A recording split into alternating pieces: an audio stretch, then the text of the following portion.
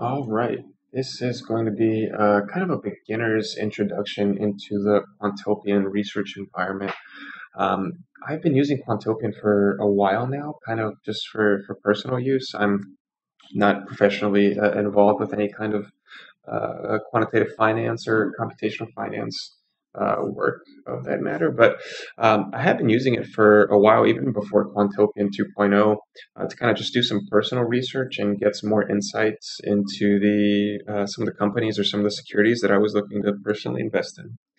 Um, and so, because of that, I've kind of been using it in a sort of non-traditional way, which is, I guess, focusing less on the kind of algorithmic trading side and a little bit more on the research side of the environment, which I've found to be just incredibly useful.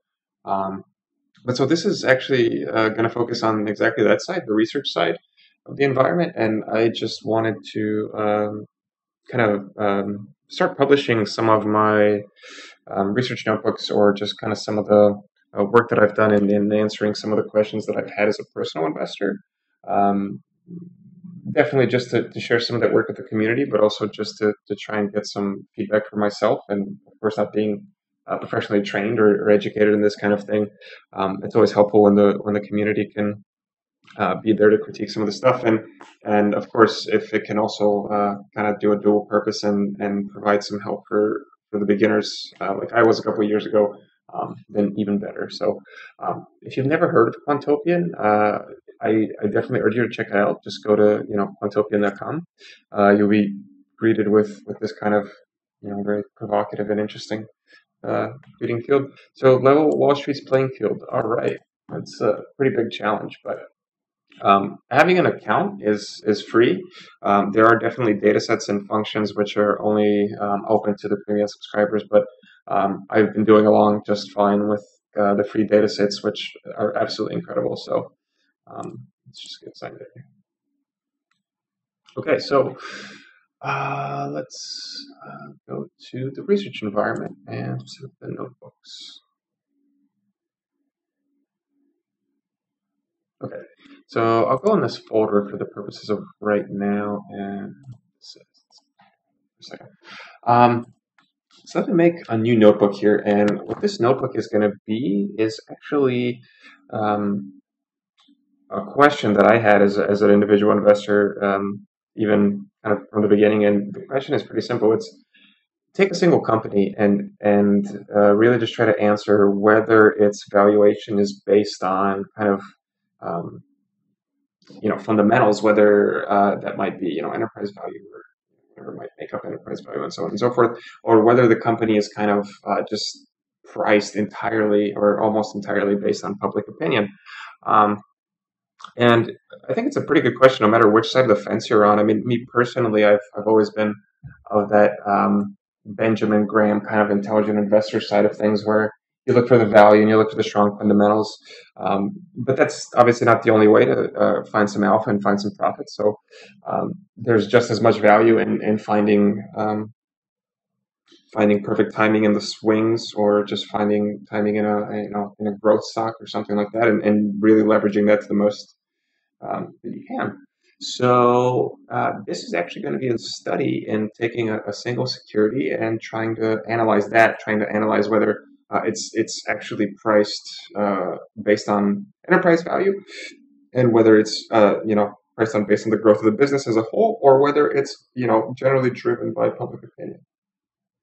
So I will be publishing this at the end, and I will, of course, give the link to the GitHub, so you guys don't have to, curiously type along. But okay, so let's first start out. So if you guys aren't familiar with the Jupyter environment, this is a Jupyter notebook, and there's a ton of great tutorials online for how to work in this kind of environment. But just one thing to keep in mind is that it's non-linear, and I'll show you what that means in a second. But so let's start out with the beginning. So first, let's define our symbol. So for the purposes of this, I'm going to use a company that I'm pretty familiar with, and I kind of already know what the results are going to be, but that's in part a way to validate this form of inquiry. So in the end, we can kind of compare that with our assumptions and see how close or far it was. But so this is TransDime, sorry. aerospace parts manufacturer company. Strong fundamentals. They have had some dips in 2017 because of some short sellers, some market analysts, and some stuff of that nature. But again, that's just kind of my belief, my opinion. So we're going to put that to the test. So first, we do what we do is we define our stock symbol or variable, and that's a stock ticker. And then what we do is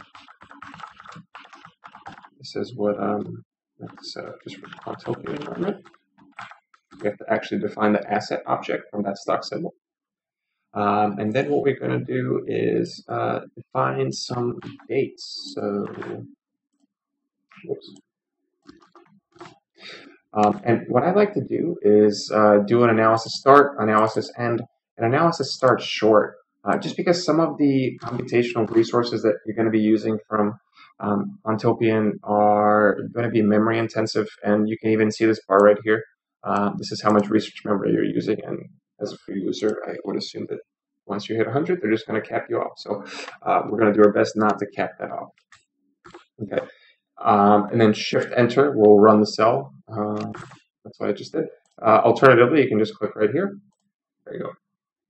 Okay, so the next thing we're going to do is we're going to import a bunch of stuff that we're going to need for the notebook.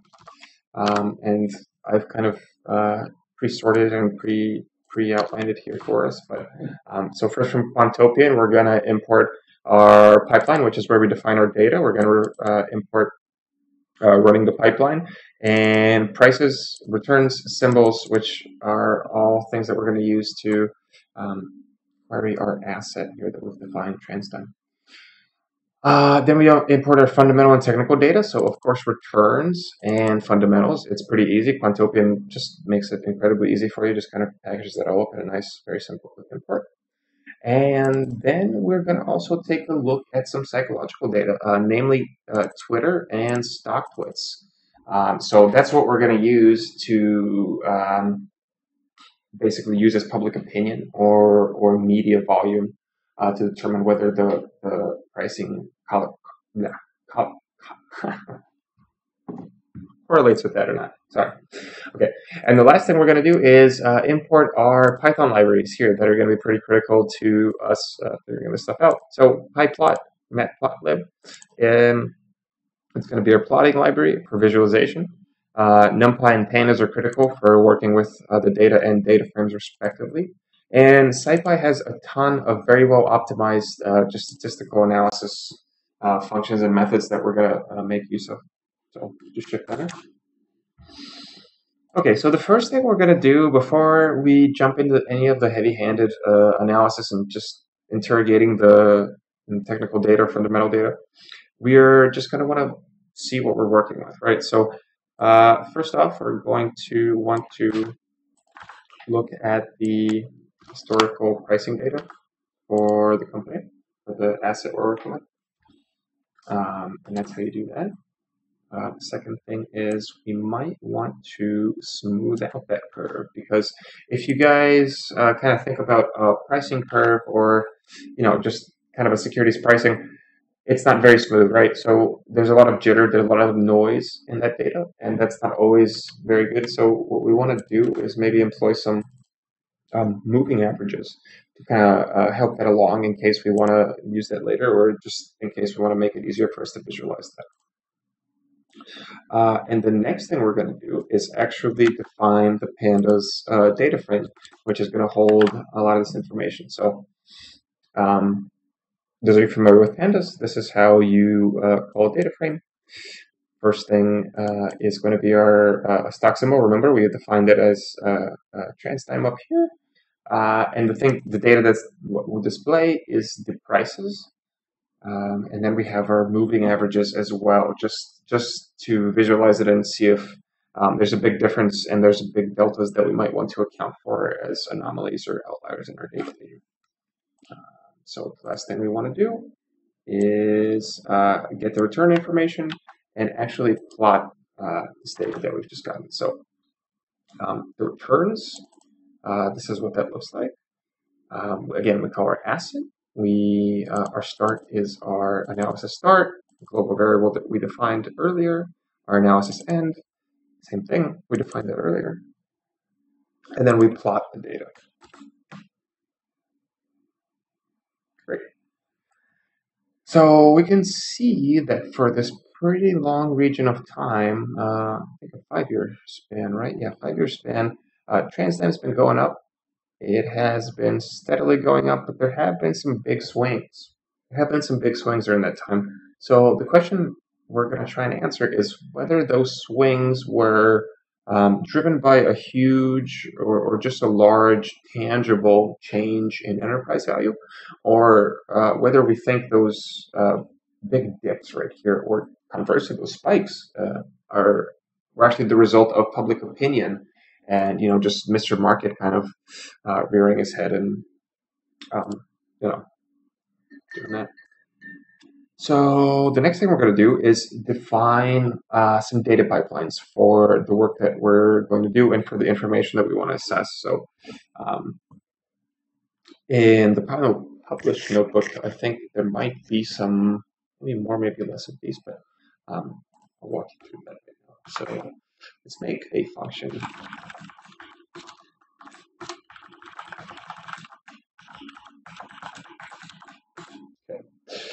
And this is going to be our fundamentals pipeline. So we don't want the stock puts or the Twitter data that we imported here earlier. All we care about right now is this fundamentals information and passing that through. So the very first thing is actually defining our scope. And in our case, we're only going to be working with our asset right here. So we pass Quantopian a static asset of asset. This basically confines it to just one singular symbol. And just as a little side note, by the way, I hadn't seen this in most of the tutorials that I'd seen just in Quantopian or the research environment in general. Not that it's anything unique or special, but I thought it might be an interesting case study to show some of you guys how to work with just one particular security and just really get an in-depth understanding of it rather than trying to build a holistic portfolio algorithmically, at least as a starting point. Not to say that one's more or less valuable. Okay, so I'm going to paste some stuff here. Just to speed things up, I don't waste you guys' time. So this is just kind of like a general fundamentals pipeline that I use. It's not necessarily perfect or holistically complete by any means, but it will give us a good amount of data to start out with in terms of fundamentals. So let's move on to our technicals, and let's do that guy as well. So what do our technicals look like? We definitely want to include our returns because that's something that we're going to want to kind of always be correlating against. And we take the sentiment of sentiment of Twitter, and then the message volume of both platforms as well. And then in Quantopian speak, this is kind of how you define the data frame and the output. So this is eventually what our header will be, and this is the variable that holds it. And I should have been a little bit more consistent there, by the way. Daily returns should really just map directly to daily returns, just kind of like these do. But, and same thing with our fundamentals pipeline. So we generally match our naming conventions or the headers to our pandas data frame to our variables.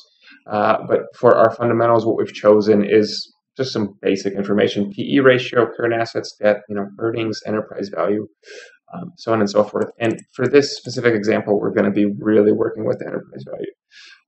And as a matter of fact, yeah. Okay, so let's make sure that runs fine. That's a shift enter, and it does. So now we're going to want to actually execute our pipelines. Make sure we can get that data and make sure everything runs fine. Let's do the technicals first. Looks good. And then let's do the fundamentals as well. This is, by the way, in Quantopian speak, how to kind of do that sort of thing. Run pipeline is the function that we imported up here. And the specific pipeline, as we've defined it, is right here. It's a function, but it's basically a data pipeline. And the start date or end date are the variables that we define globally in the beginning. So that kind of makes it so that we can rerun this analysis whenever we want. There's absolutely even a different stock ticker with different dates at any time, and all we really have to do is just kind of bother with this first, and rerun the whole thing. So here we go. All right, cool. So the next thing that we're going to want to do is, now that we have our data pipelines, yeah, it's giving me some warnings. Now what we're going to want to do is compare some of those more subjective data sources that we've just gotten. So fundamentals, a company's fundamentals, they're not subjective, right? They're objective. They're quantifiable, and they can either be wrong or they can be right? Like you either calculate it correctly or you calculate it wrongly. Whereas something like sentiment from tweets, well, that's a little bit different, right? Methodology is dependent. The specific algorithms, the specific sentiment analysis that was run is all very dependent on the methodology. So we want to make sure that our Twitter data and that our StockTwits data is at least correlating to itself, at least somewhat logically, right? Because if there's huge anomalies, then we need to be aware of that before we do any kind of analysis. The first thing we're going to do is define a data frame from technical output. And then we're going to want to get a plot here and visualize some of these relationships. So the first plot we're going to want to do is compare the message volume between our two data sets, Twitter and StockTwits, in this situation. So let's do that. Okay. So we can see that the patterns, at least visually, the patterns are pretty close, right? So StockTwits, Twitter, they generally follow similar trends, but we can't quantify that yet. We don't know exactly how close those trends are. So what we want to do is use something like a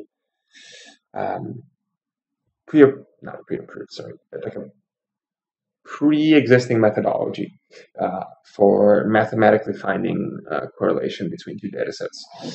Because visually, it's pretty good, but it's not good enough. We want to be able to prove that. So in this case, in the example, we're going to use Pearson's correlation coefficient. And that looks at correlation between data sets agnostic of scale and agnostic of a lot of other features such as outliers, which we would otherwise have to account for. So in that sense, we're going to basically use a shortcut and see how close the data correlates to one another. So before we can do that, we have to actually transform our data a little bit. So those of you familiar with NumPy may be familiar with this, but we're actually converting the message volume to NumPy arrays, and NumPy arrays in such that we can then use a scikit method, or the scikit stats, from the SciPy stack that we imported earlier. That's the Pearson's coefficient. So the last thing we need to do is actually visualize it. Okay, so we can see that the Pearson's correlation coefficient is, if you round up, 0.9, so they're very, very closely related. And then the p-value is very, very small. You can see that it's to the negative 114th power. And the p-value is essentially attempting to quantify how likely it is that a mistake has been made in the computation. So it's very unlikely that a mistake has been made, and the data is very, very closely correlated. And that's a good sign. That means that people are talking in the same general volume in Twitter as they are on StockTwits about this company, and that means that this might be a reliable data set for us. So the next thing we want to do is interrogate the sentiment, because people might be talking on both platforms equally, but we don't know what they're saying, and we don't know if that might correlate to one another. So in the similar pattern as before, we define our sentiment as one part of the plot, and then we define the Twitter sentiment as the second part of the plot. So similar to before, we're also going to get the correlation coefficients, and we're going to print that and visualize it at the same time. Okay, so even before these numbers popped up, you guys can kind of see that sentiment is all over the place, right?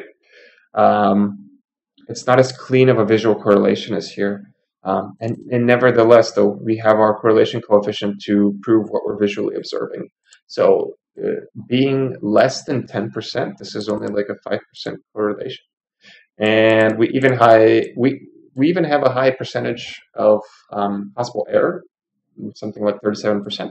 But nevertheless, it's interesting because we would kind of expect the sentiments of the messages on both platforms to be equivalent, but in fact they're not. So what else can we do to kind of interrogate this? We can look at the mean sentiment, and we can see what that tells us about both platforms.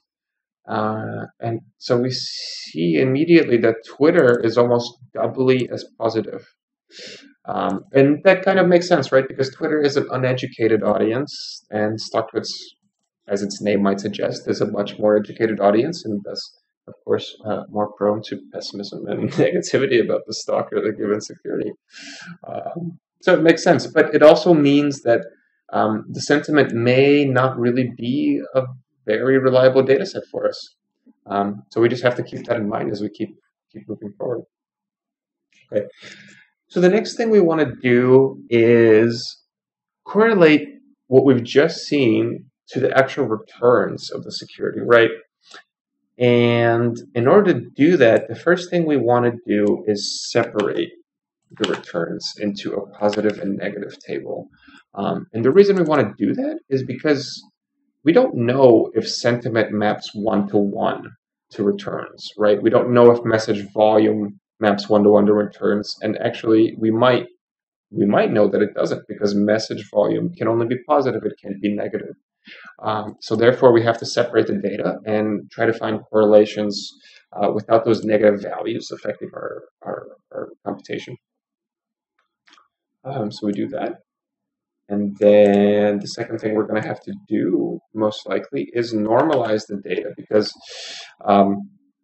there's not a direct scalar relationship between a lot of these numbers. When we're talking about sentiment, which is in the -4 to +3 range, versus message volume, versus stock price, there's not a direct correlation. So we can just use a generic normalizing function. And both pandas and NumPy and SciPy and scikit-learn, I might add, have a lot of these that do this by default. I wanted to kind of include the explicit version just for some of the beginners to kind of be able to interrogate it and see how that makes sense.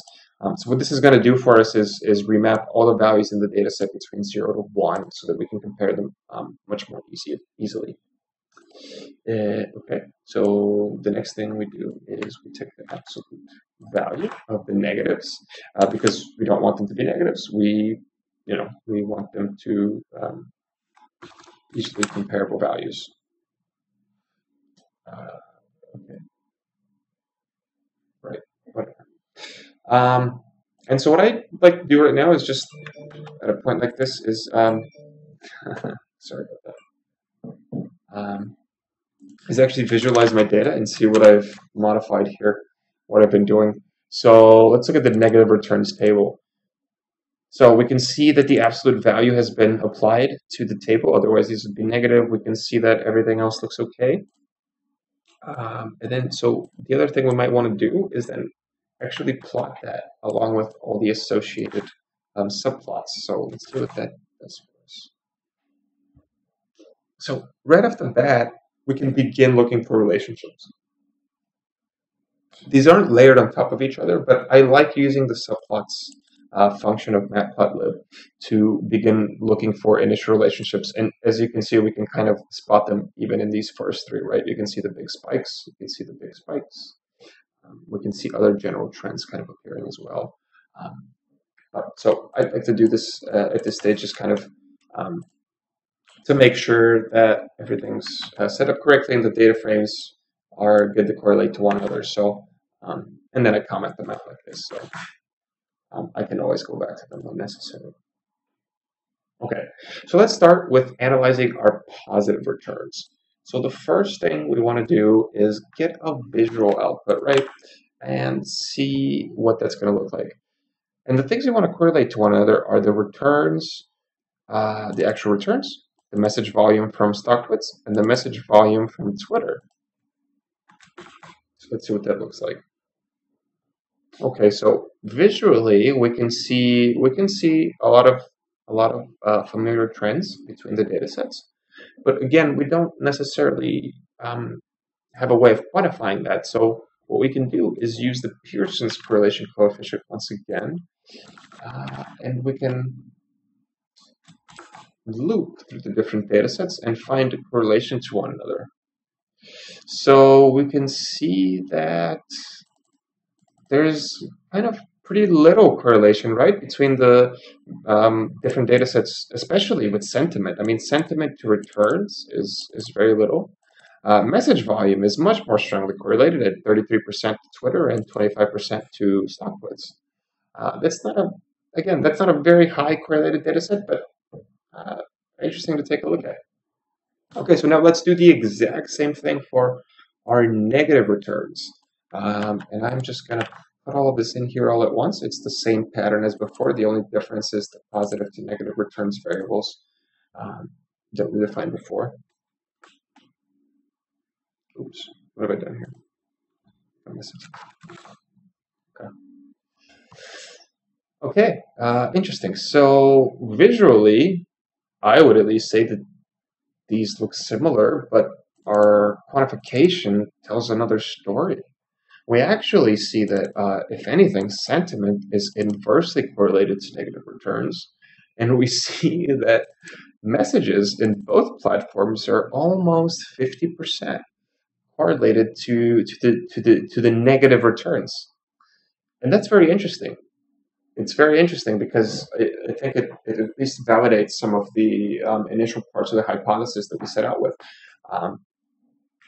This kind of not proves, but it speaks to the idea that negativity is much more strongly pronounced in the media. It's much more pronounced in social sentiment, and it's much more kind of acted upon in the actual market, right? So unfortunate, but true, as the data would suggest. So let's get a final validation on this. Let's take the worst negative swings in a security's history, or in the history that we've defined at least. And let's define that as a data frame of large negative swings. And let's get all of the swings where the daily returns were more than 15%. That's pretty, I'm sorry, yeah, no, 15%, that's pretty large. And then let's plot that against the message volume and get our Pearson correlation coefficients while we do that as well. Uh-oh. That's something there. Give me a second.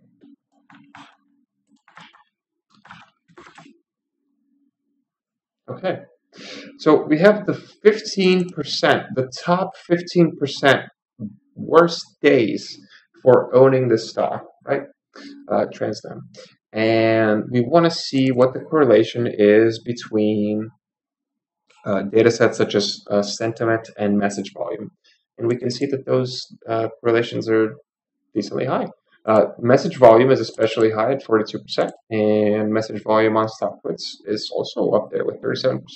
So in the top 15% of the worst days to own this security, we can see that is when the correlation to message volume was some of the highest.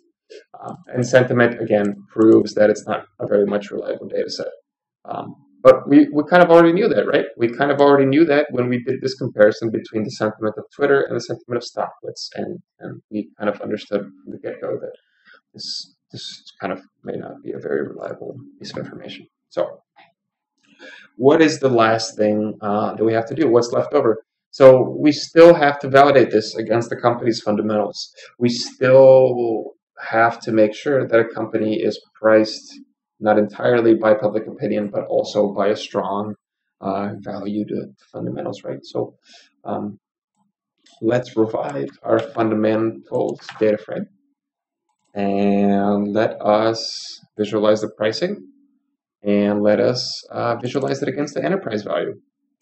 And the great thing about the methods that we're doing here is that matplotlib is going to normalize the data for you.